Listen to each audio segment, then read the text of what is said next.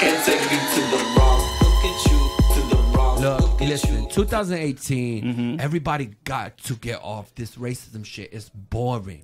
It's fucking boring me to death. But it is staggering on how it's still alive. I know, because people, listen, who's smarter, dogs or people? Sometimes I think dogs. Okay. You want to know why? Why? Because humans have the potential to be so great. Right. But most people don't get there. Okay. Most people stay stupid and close-minded and tribal. Absolutely. Dogs maximize being dogs. Dogs don't have the potential to make Bruno Mars music. Right. They don't have the potential to put cars into space. Right. They don't have the potential. They don't have that. So you can't you can't say a dog is stupid just because he ate your neighbor's dog shit. Right. That's dogs be doing dog shit. That's what's up. But humans don't be doing human shit. Because humans doing human shit is, having sex, having fun, blowing each other. Right. You know what I'm saying? Putting cars into space. Right.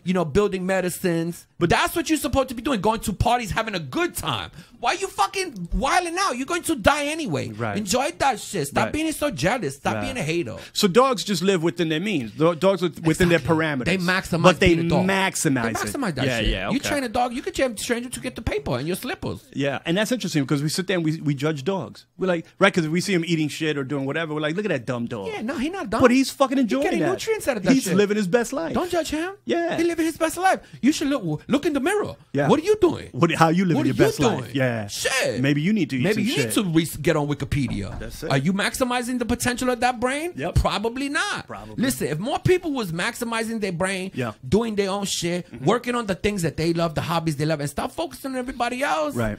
Look, this world would be a better place. It would be. Everybody fucking talking about everybody else like we do on this pod. We do it for entertainment. Yeah, we do. I mean, I don't think about Toni Braxton when I leave unless she's in my headphones. Right. I'm not listening to, thinking about Jason Kidd's son's head.